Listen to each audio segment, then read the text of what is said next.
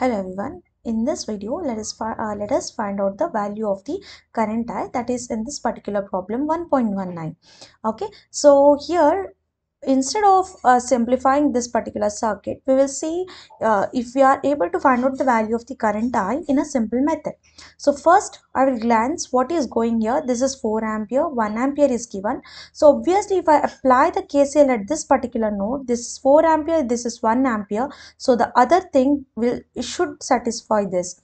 So 4 ampere should be equal to 1 ampere plus the outgoing current. So I will be equal to 3 amperes. So this is the current. Okay, so the next problem is to find out the value of V0. Okay, this voltage. So I can find this V0 in two different methods. One, I can consider this particular loop, okay, here, or I can apply the KVL to this particular loop. So what I will do is first one, to this I will apply.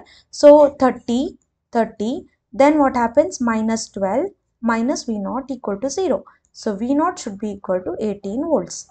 Okay.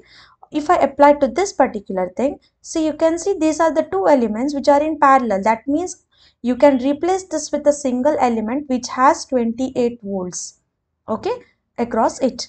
And here it is minus plus, which is a dependent one. Okay, this is the dependent source. 5 into I0 value is already given here, 2 ampere. So this is 10 volts. And here you have plus minus V0.